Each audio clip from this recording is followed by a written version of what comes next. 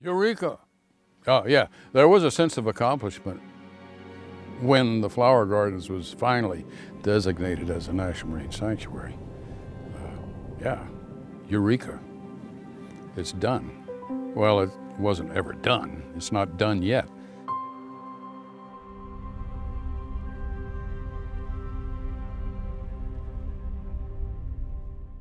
My hope is that these reefs, the flower garden banks as we have today, East, West, and Stetson, as well as the expanded areas, will maintain their health for generations to come.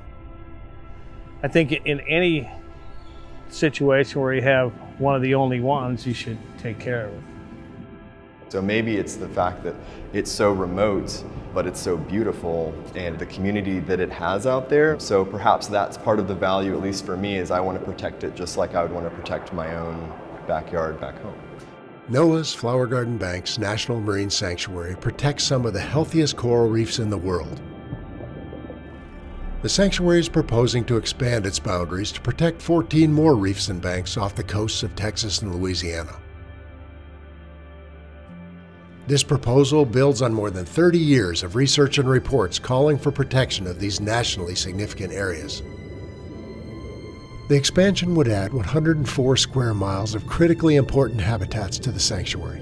They include deep coral communities, unique geological features, expansive zones of algal nodules, and countless species, including some of the icons of recreational and commercial fishing. Together, these habitats serve as reservoirs of abundance and diversity, and engines of sustainability for the Gulf of Mexico. In the 1970s and 80s, scientists and community members called for protection of the 3 banks that currently make up Flower Garden Banks National Marine Sanctuary. Today, local communities have called for further protection of the economic and ecological resources that will ensure a productive and resilient Gulf of Mexico for years to come.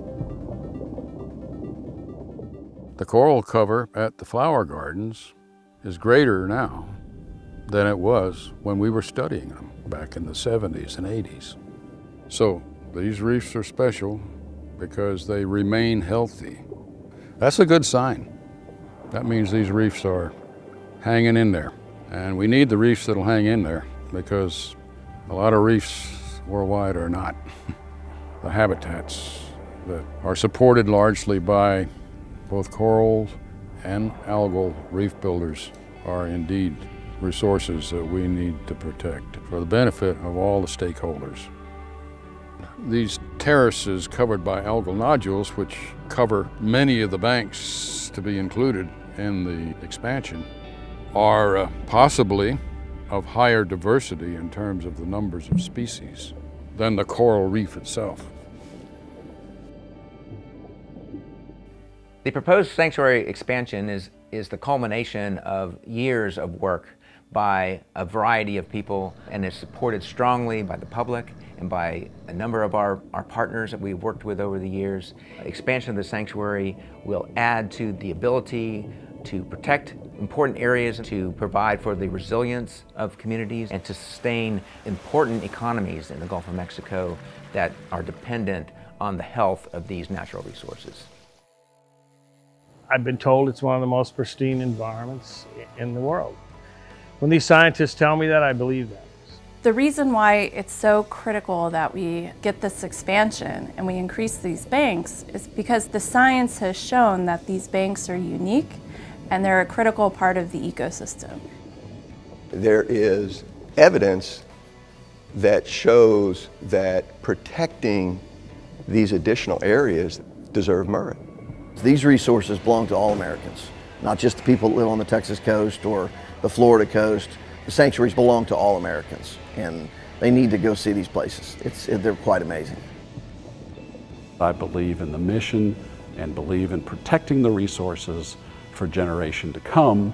And what I'm hoping is this boundary expansion is going to cause millions of other people, both children and adults, to learn about these wonders and treasures of the offshore Gulf of Mexico that have been there, but are just big secrets.